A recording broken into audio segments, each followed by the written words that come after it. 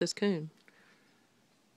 Caught this coon in a live trap on our creek bottom back here last night. We like to use live traps because there's a lot of dogs in our area. Gonna do a little skinning demonstration. One thing kind of interesting to note, and we've never trapped here before, this raccoon has 2 front feet.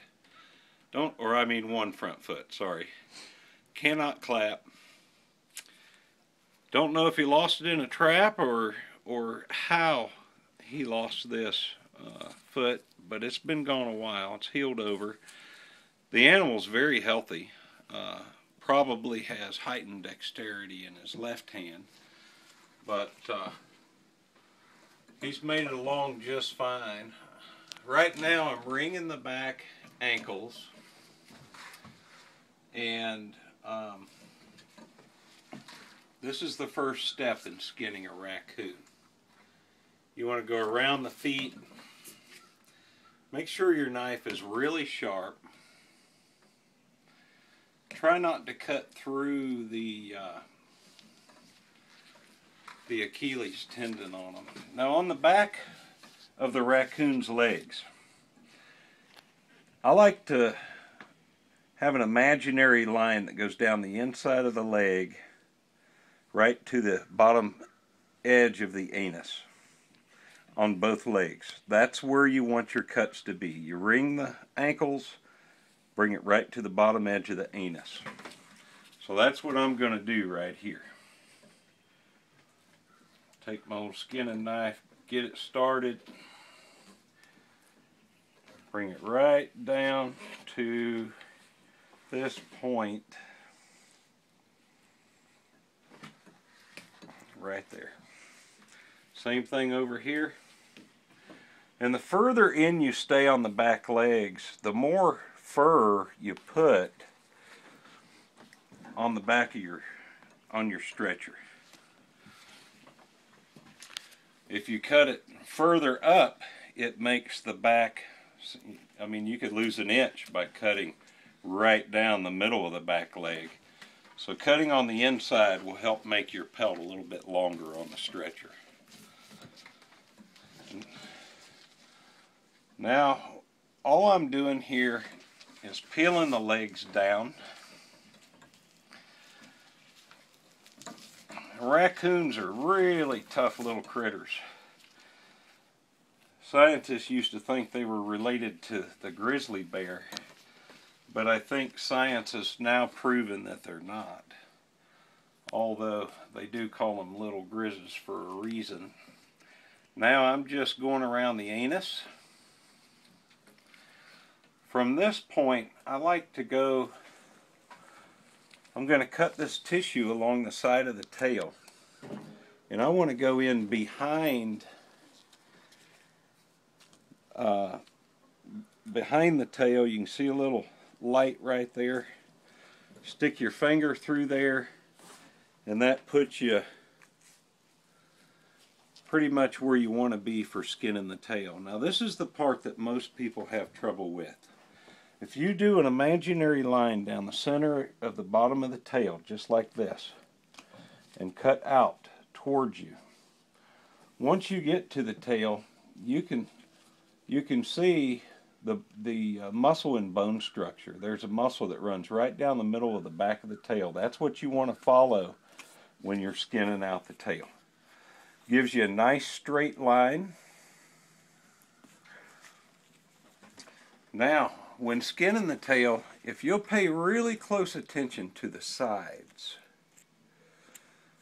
that alone will keep you from breaking the tail off. The sides is where the break begins when they start to break. So each time I'm going to do a little cutting on each side, underneath, other side, give it a little yank.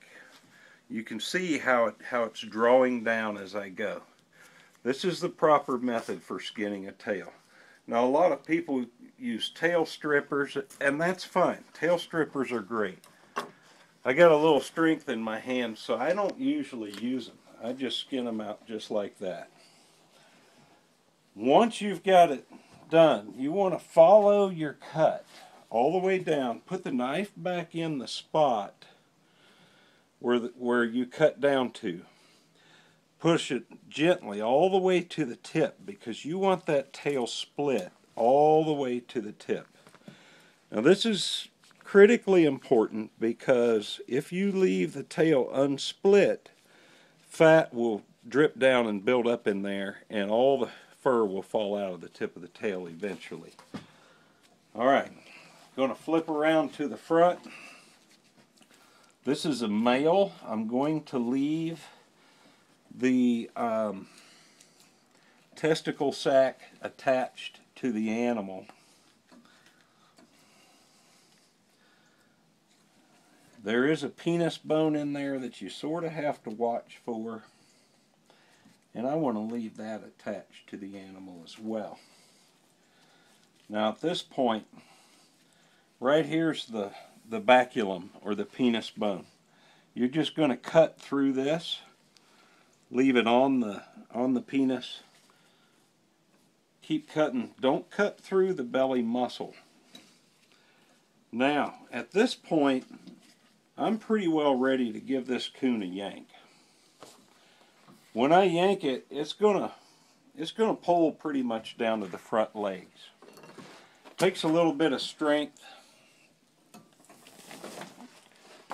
There, I'm all the way to the front legs. Take and cut the saddle. That's what they call these muscular membranes, kind of like the brisket. It's the saddle. And on canines, when you're fleshing, you want to leave the saddle in place because that's going to add a little thickness to your pelt. Underneath here is where everybody has the most problem. If you'll simply just take your time, the skin is thinner here. You've got to go slowly. Make sure of your cuts. Do not cut the jugular veins, which are on each side of the esophagus right here. You do not want to sever those because you'll end up with a mess.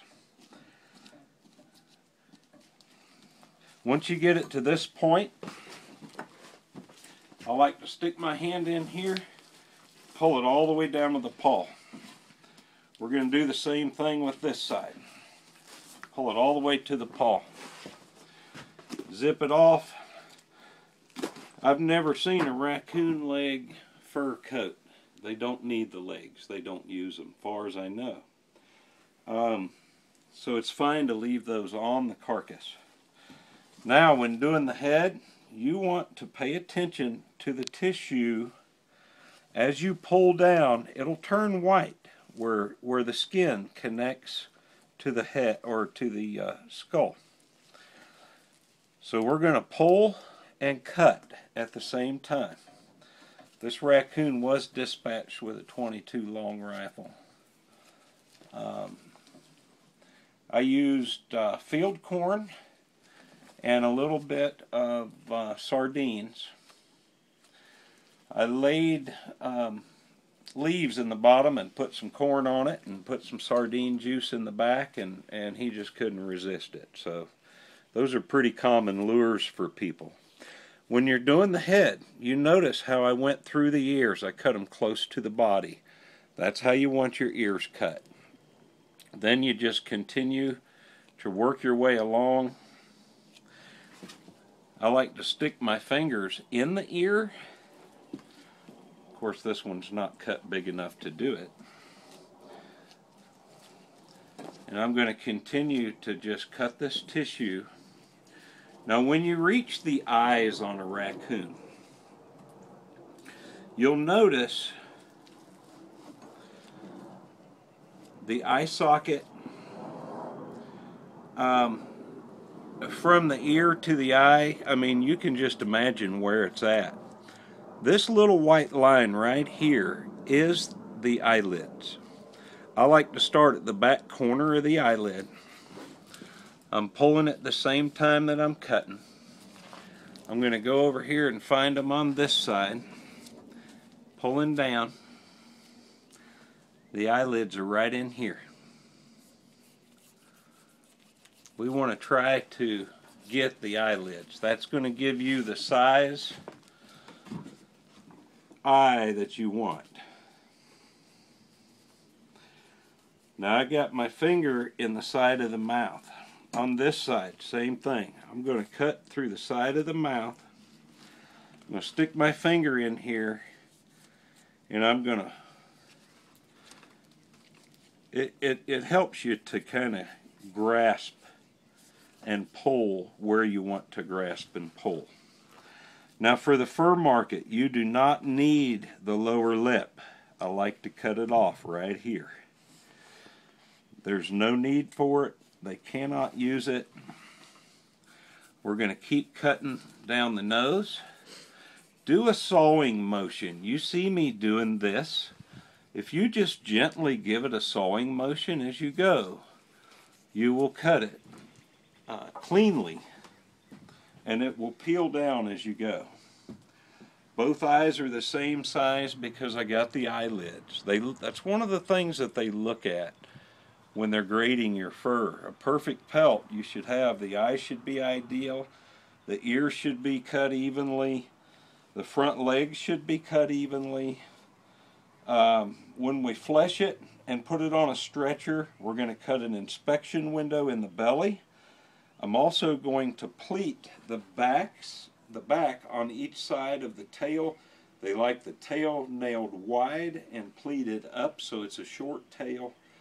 All of these things will help put dollars on your fur check. If you really pay attention when you're handling fur and you stay focused and you do a good job every time, there's no reason you can't get a top lot award from NAFA or get the best price at your local fur buyer.